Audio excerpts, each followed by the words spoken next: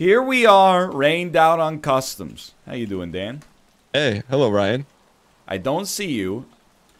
I am in the very corner of a junkyard by a train track. Okay. Do you know where Cuppers is? I know where it is when I see it. Okay. I will come around then. I am spawned right by Big Cuppers. Big red warehouse. Is that close? Are you on the construction site where the sniper is or no? I don't think so. I'm at trains. Is that you? Is that you? No, I'm looting behind a dumpster right now. That's not you. Okay, so I have a PMC near me.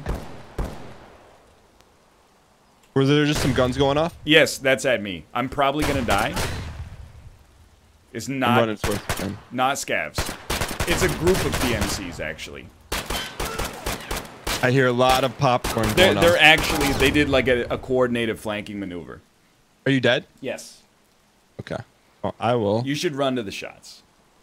I am running to the shots. Take them out as they loot my my 4 9mm magazines. So you were on the other side of the isthmus then? Sounds like. I don't know customs at all. Oh, you don't? No, I don't know anything about customs. Oh. Which is why I think we should institute a policy of no loot till we're together.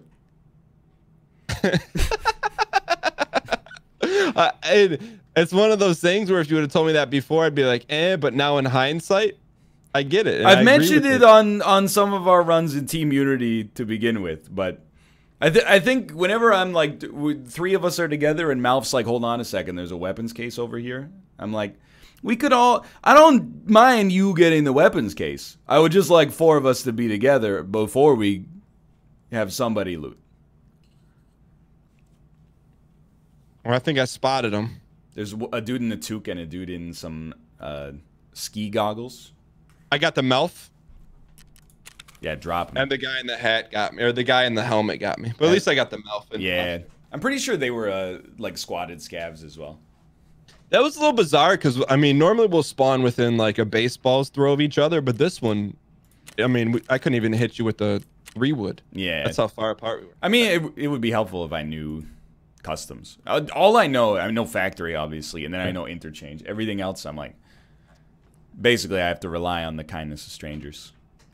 I do feel like customs, what are you going in with? I mean, I know you're a little thrifty right now. Just take in whatever... like, dude, honestly, start with a pistol, and we'll find a scav, and then we'll dust the scav, and you can play take a little gun game. Yeah, yeah. Okay.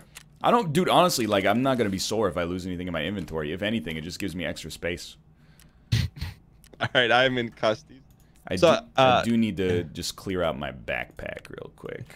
There is a character I'm a little concerned in the queue right now called Dark Hunter _NL. I'm assuming they're just Dutch. I hope so. Otherwise, they wouldn't know that I'm playing Tarkov right now anyway. I mean, not unless you're in Discord where it tells you what game you're playing. Well, if they have me in a Discord, something's gone terribly wrong because I don't join Discords for games. Okay, customs should see me in a second here. But I was saying, I see customs is probably one of the easier maps to learn. Yeah. Because there's so many distinctive areas. Well, I know I know that the southwest corner is like the Home Depot sheds. Mm-hmm. And then if you walk north from there, it kind of looks like an Xbox controller, right? And the bottom left is like Home Depot, and then like near the face buttons would be the new gas station. Like, I have some idea so there. You got it. Well, not really, because, like, whenever I play, I look at the customs map, and there's, like, 22 exfils. It's just... But all of them, most of them are just scav ones. One of them is called Old Ass Gate. No. No.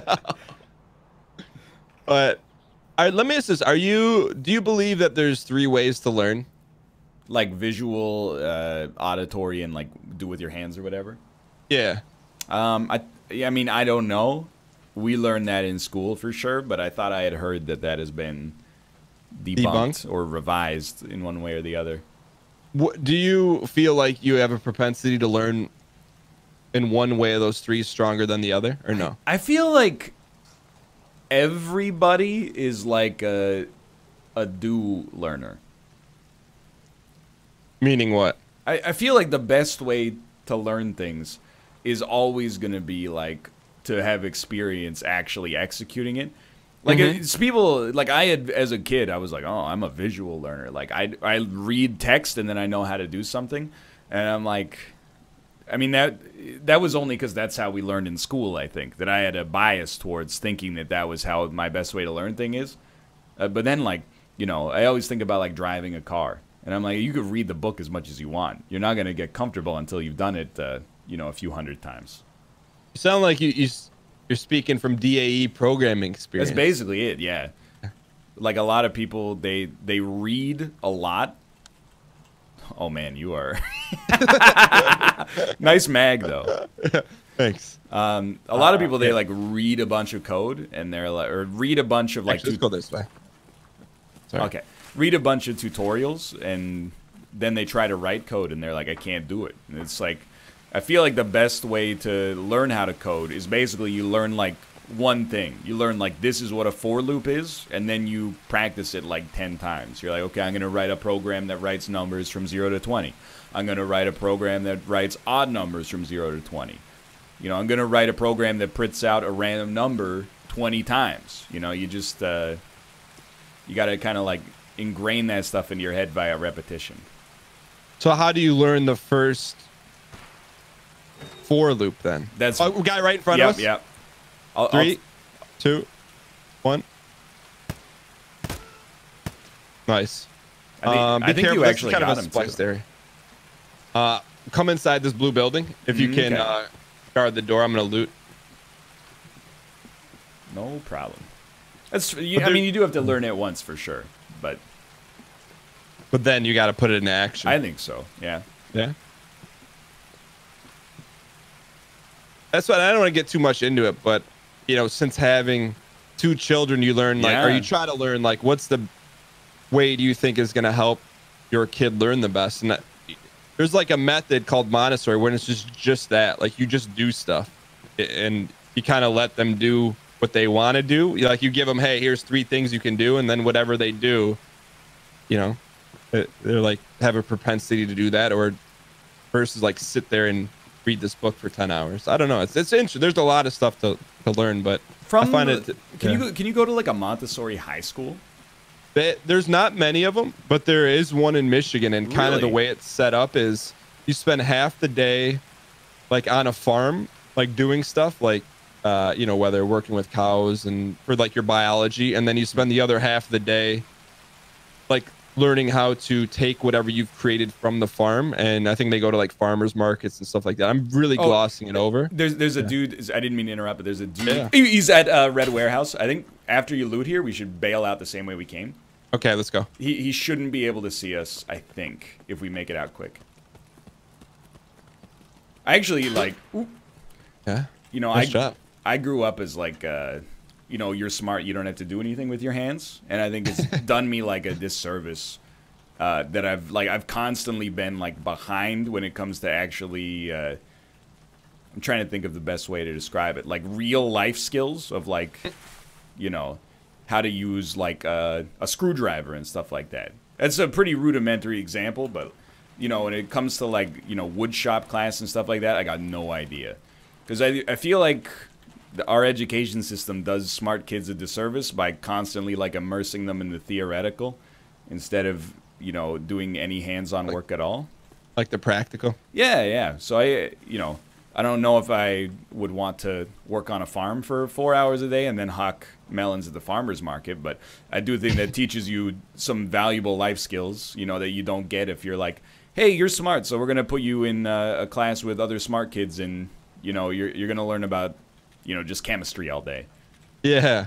Well, that's like, and I guess you're listening to 2 former teachers. And for me, I used to teach in a very like strong school, like a very strong academic school. And even walking away, I'm like, there's a guy right at the ice cream shop. You see him, the scav? The left side of it. I don't, but if... Oh, yeah, I do. I'm 3, ready.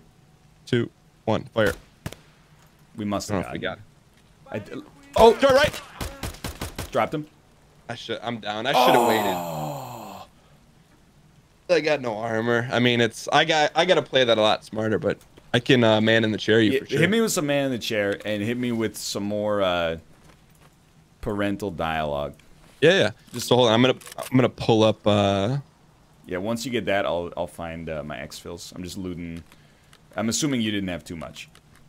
No, I mean it's not even worth it. Okay. I'm pulling up a custom map just for production value. But so you're talking to 2 teachers, and I don't know how you feel, but for me, like there were some really bright kids that weren't necessarily academically smart, but I don't know. I just feel like there's kids learn in so many different ways. Yeah. No, I understand. But like we continually just teach them in one traditional way.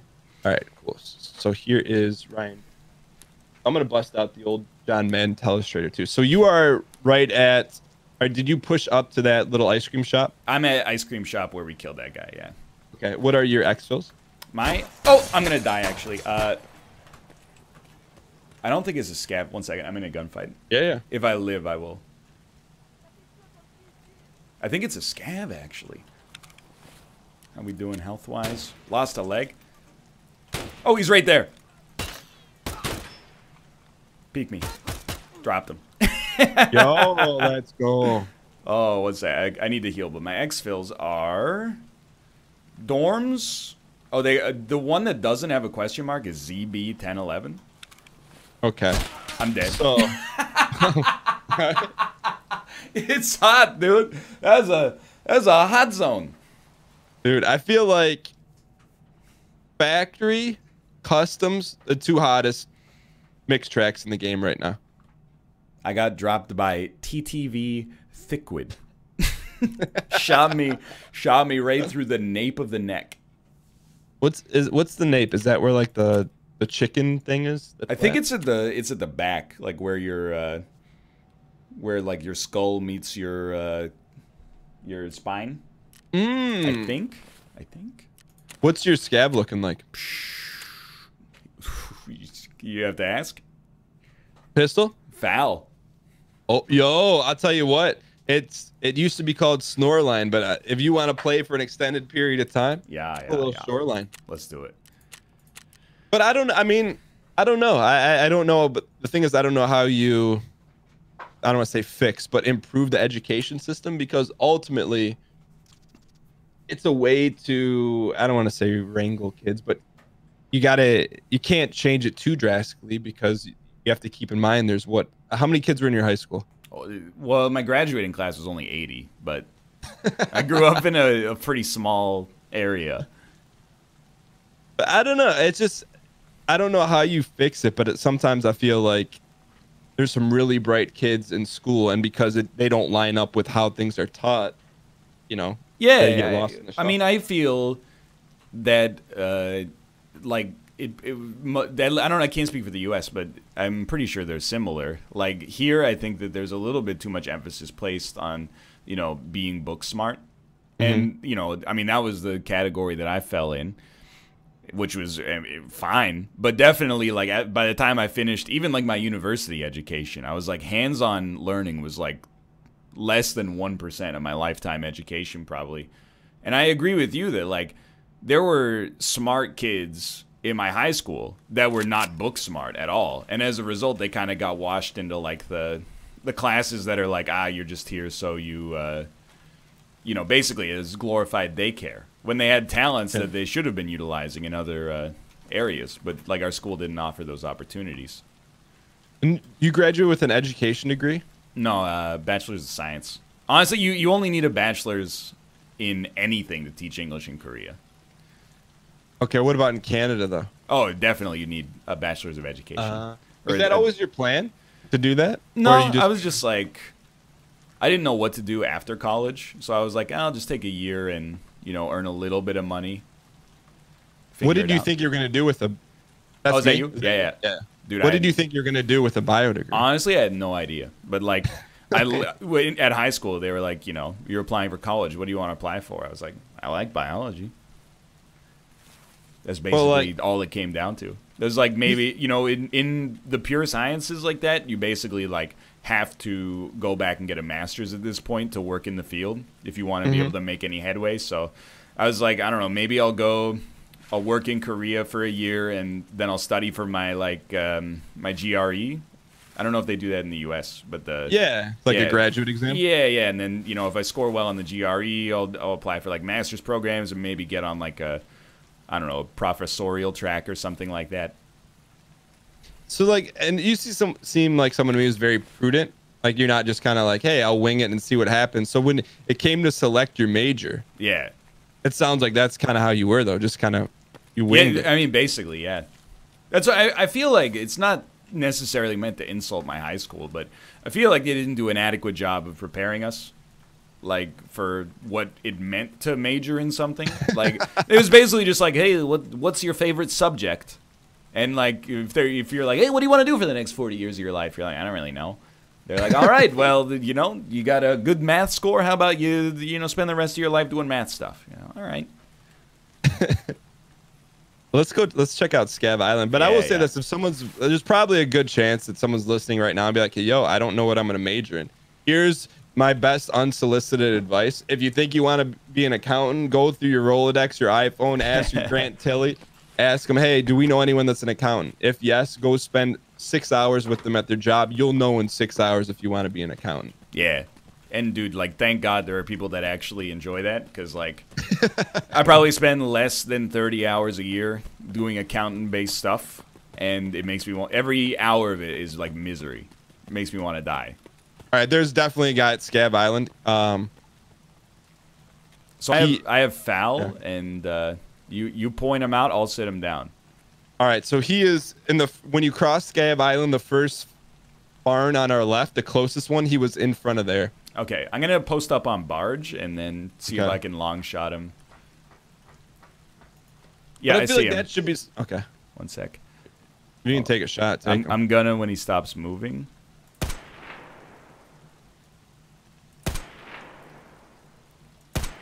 Did not drop him. Okay, Yeah, he's at that barn. Okay. I'm at the other side of barge as you, so I'm like Scab Island side. Yeah, I don't know. Wait for you. I don't know where he went around that barn, but I do not see him anymore. I'm pretty sure it's a Scav based on movement. Was that you? Yeah, I'm trying to hit him. I got him. Nice. All right. But I feel like that should be part of the graduation. Oh, there's another one. Oh! Coming. All right, I'm back on the barge. Hello. All right. So, see where I'm pointing right now? Yeah. He's on the back side of the island right there. Okay. I'll let you get this one. I'm going to push left side. Yeah, I see him. He doesn't. I didn't know you could go off on this side. Me neither. Just lucky, I guess. He's dead. All right, nice. I think that might have been a player just like AFK. Ah. It was definitely surprising to see that guy all the way out there. Hold on, I'm going to just make sure there's no other scabs before we loot. You see him flapping around here?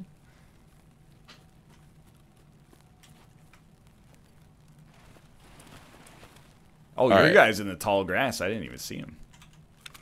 Your guy have anything good? He has a Vepper. Do you need it? Nah, this guy had a Vep too. Okay. Yeah, no, I'm with you. I mean, the most we had was like, take your kid to work day. So it's like better hope that like one of your parents has a job you're interested in. Otherwise, it's not really that much of a boon for you, I think. But yeah, no, I mean, I agree. That's why I think like programming is so it's like opened my eyes to other learning styles, basically, because of the fact that the only way to do it is to do by learning, or by learn by doing, I should say. So like, I feel like now I've realized that that's actually an effective strategy for many people, not just for the people who fell into that camp after doing like a quiz in 8th grade or something. Let me ask this: What level of intellect do you think you have to be a programmer? If you have like not insanely below average like acumen for problem solving, I think you can learn how to program. And it's just a matter of just grinding. Here, you can open that gun box if you want it. Like this one? Yeah. I mean, I think programmers have kind of done a disservice by making it seem like programming is difficult. I don't think it's not difficult, but it's I don't think it's as difficult as people make it out to be all the time. So I can't hold one of the guns in this. You should. What about now? No. You should. You still can't hold it? I still can't hold it. It's a PP Bison. Like, I'm not gonna to program in like the 80s. You had to be one of the smartest people like in your state, probably. It's nuts. Why do you say that? Well, like, basically now learning to program is. I mean, it's probably always going to be the easiest it's ever been, I guess, as time goes on. But like, you don't have to write your own code editor just to be able to do anything. You don't, like, when it comes to debugging, you don't have to run, you know, 100,000 punch cards through something the size of your house. And then if you make a mistake, be like, okay, I guess we'll go through this one by one and see where the mistake is. Like, there's much more sophisticated tools now. Can you, and I don't know if you can you give me a first grade explanation on how computers were run off punch cards? That doesn't even make any sense. I have no idea. All I can assume is that obviously the punch card, the way that you punched it indicated it was like a signal for a value to the computer. So maybe, you know, if you punch like spots 2 and 8, then it serves as like a number 4 or something for the computer. So it's got a series of those instructions inside of it, and then it, I don't know how it reads them, either by like passing a light or passing air through the punch card to determine which holes have actually been punched. That's all I got. Like, and then the mainframe would perform a function based on the holes in the card. I guess so, yeah. And I some of the punch cards I suppose must have been operations, you know, like plus, minus, or multiply, etc., etc. Let me ask, tell me if this is accurate to programming or not. Is programming just the management of anywhere between 1 and millions of variables? Yeah. I mean, people, if you want to, like, get it down to brass tacks, basically what programming is you take data, you do something to it, and then you present that data again. So, you know, if you think about, like, I mean, a calculator is like a really easy example. You know, you take the input from the user, you do something to it, and then you spit out like the result. But even on like a broader level, like, you know, trying to think, like something that finds prime numbers, essentially is just starting with some subset of data like known prime numbers. Oh. And then, you know, performing operations and then spitting something out that's usable to the programmer or the user. The thing that bends my mind, though, is who programs the computer to know that 1 is actually 1 and 2 is actually 2? Yeah, that I honestly have no idea. When you get down to that, it's like, it's wizardry for me. Or like programming an operating system, like programming Windows or something like that, or even DOS. Makes no sense to me. But there are people watching this video who have definitely done it, because it's like a common, like, senior level, like, college end-of-term assignment is like, you know, program your own operating system. Really? Yeah. I mean, it wouldn't be as sophisticated as something like a modern Windows, but it would have, like, instead of C:, you may do whatever, E asterisk and whatever. I mean, I don't even know. That's the thing. Guy looting right. Well, is that a dead body or guy looting? You could take a shot if you want, because there was a gunfight here. He was looting. Did you get him? Yeah, he was just hunched over looting. It had to be a play or maybe play or scav. Yeah, I mean, there was a huge gunfight over here. I think he's kidded. Oh, it's just a player scav. Oh, it was a player. Yo. I mean, that's like, I don't want to say any kill in Tarkov is, how do you say it? Like non-chivalrous. What am I looking for? Dishonorable? Dishonorable, but the guy hunched over looting. I mean, how many times has that been done to you, though? I know, right? So it goes both ways, I guess. That's how I killed Darth Vader.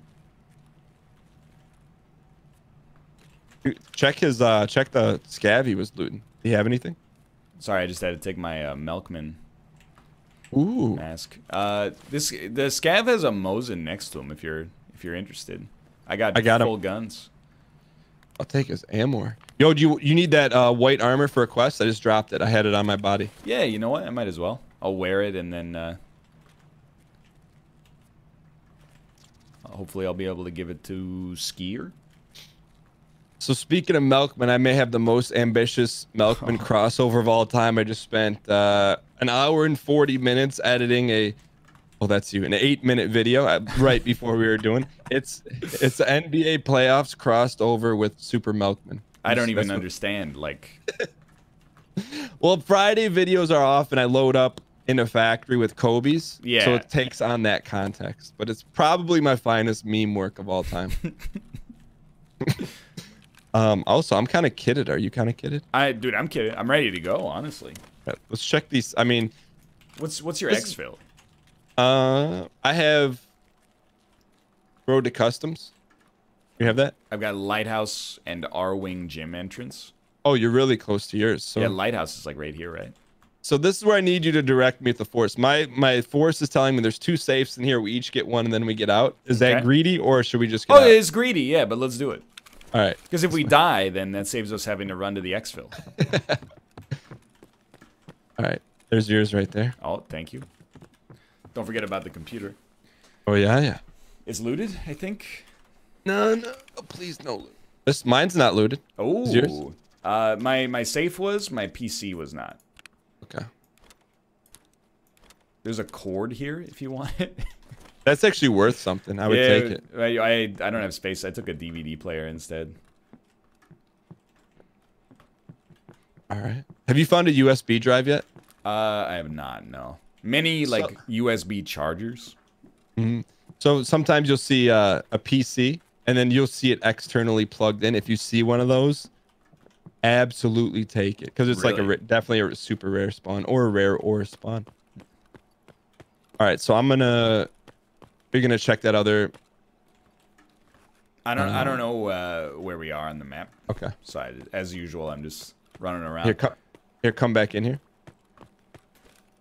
3 of the greatest loot boxes in the game. Oh, right the filing cabinets. Yeah. I mean, this is where my greed starts to get tickled a little bit because I'm full.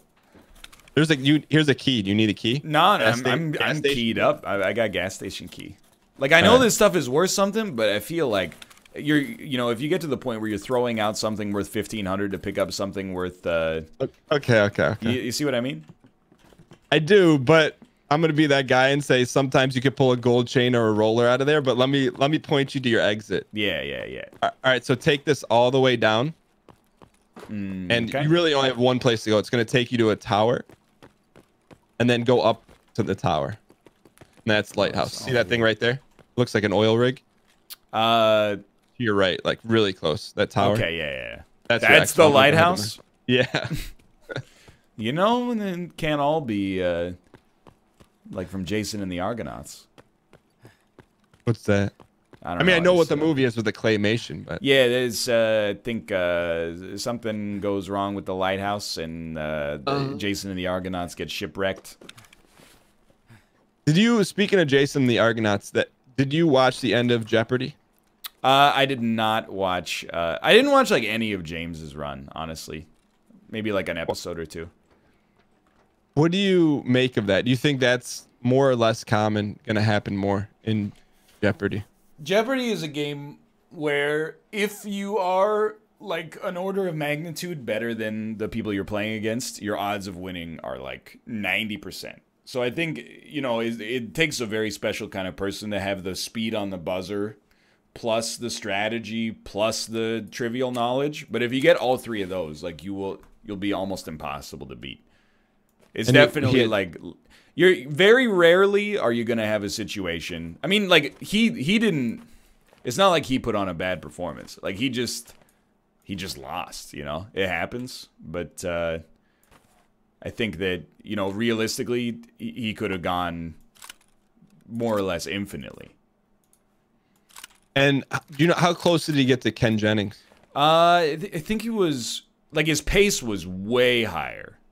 Like, the speed at which he was getting money was way higher. But his actual, like, money total, I think, ended up being, like, a few $100,000 or even close to $1 million away. Oh, wow. So, I mean, you're talking, what, 10 to 20 episodes of Jeopardy away? Yeah, it probably would have been another, well, another few for sure. Probably another couple of weeks of wins. So, like, if the average Tarkov Ruple runs somewhere between 50 and 100,000 Ruples is like an average run, what's an average Jeopardy run? Usually, like, between 20 and 30,000, I would say, if you don't have somebody like James on the show. Wow, I didn't know I didn't know it was even that much. Sometimes it's like, you know, people win with under 10,000. In very rare scenarios, people might win with, like, you know, $1, but. All right, so what's the opposite of hubris? Humbleness? Yeah. So putting aside your humbleness. Yeah. What do you believe your percentage chances of getting on Jeopardy? Not playing Switzerland and being humble. Like, what's the real number? Well, I don't know. I think I guess I must have screwed up the online test. I thought I did pretty well, but haven't gotten an audition call. I think realistically, there's probably like a 25% chance, which I would consider pretty optimistic. You know, if I do well on like the next batch of online tests, my philosophy is like I got a really good chance if I get a live audition. I agree. Yeah. I think you're a home run because the story is it's very unique. Yeah, well, and you're very presentable on camera. When I don't watch a ton of Jeopardy in my day, but my recollection of Jeopardy characters is like lukewarm tap water. Well, I mean that's like highly insulting. What do you mean? people aren't going on Jeopardy because they're characters. They're going on because they're smart. Not saying that smart people can't be good characters. I'm just saying you don't turn on Jeopardy and be like, yo, this dude is a wild character. he's breaking out one-liners left and right. You're like, oh. Well, you know, I don't want that out of Jeopardy either. When I watch Jeopardy and there's some guy who's like, you know, epic for the win, I'm like, get this guy off the air. I'm watching for the trivia. I'm not watching for you. I know, but imagine you got the trivia and you got a little panache. Maybe you bring something a little new to Jeopardy. I think it's, well, you know, I think if I get a live audition, I got a good chance. But should I sell this golden G phone, by the way? Or I mean, if you want to throw your 1Gs up in chat. Then. No offense, Summit. There you go. Oh. Yeah, that's. So, I think realistically, I think I could get on the show, and I would give myself like. I think I would give myself a 1/3 chance to win like an episode. I think I'm roughly the same trivial acumen as a average Jeopardy contestant. So have you? Because I'm running to my exfil now, but have you thought about if and when you get cast, how you're gonna play it? Are you gonna play it more like Ryan Gary or more like Northernlion in terms of your presentation on the show? I'd like to be just like a human being. Like myself, not a character. I mean, you don't play, you get to talk for like 30 seconds.